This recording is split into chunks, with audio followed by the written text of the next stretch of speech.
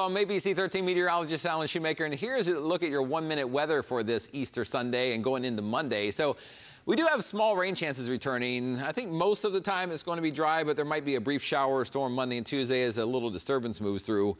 Otherwise, most of the week still pretty nice with 70s and maybe some 80s for highs. The next cold front that could really stir up some rain chances again about late next Saturday, we'll be tracking it for you. But again, on Monday, you may see the clouds kind of hang around a decent amount of time, and there is roughly around a 20 to 30% chance for rain during the day, maybe even a weak storm. But temperatures start near 60 in the morning, get to about 70 or a little higher in the afternoon with light winds.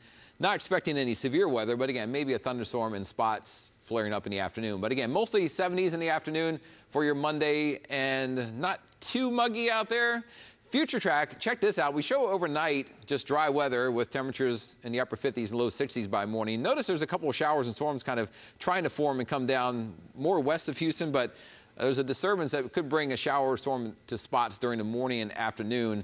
But most places you see should stay dry tomorrow, and that includes kind of Tuesday also. There's still a small chance. And the reason for that is there's an upper level disturbance which is swirling around up there, and little disturbances around that are trying to come down and could create a shower or storm chance somewhere near us on Monday and into Tuesday. But you see how most areas are dry around Texas? You know, we're catching a shower and storm maybe here and there. Most of it goes into the Gulf on Tuesday. But with that disturbance in the area, you can't really rule out a rain chance in spots through Tuesday and maybe Wednesday. But again, most places look dry.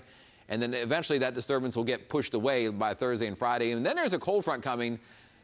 Don't see much with it initially, but it could create some showers and storms in Texas by about Friday and Saturday, maybe here sometime Saturday afternoon or evening. So in the 10-day forecast, like I said, overall, a fairly warm week ahead with a lot of days in the 70s and low 80s, but the humidity stays down enough that we do cool off some at night. Rain chances are about 30% Monday and Tuesday, and then they kind of fade away into some sunshine for Thursday and part of Friday. But we could see that next front create around a 40% chance of showers and storms next Saturday.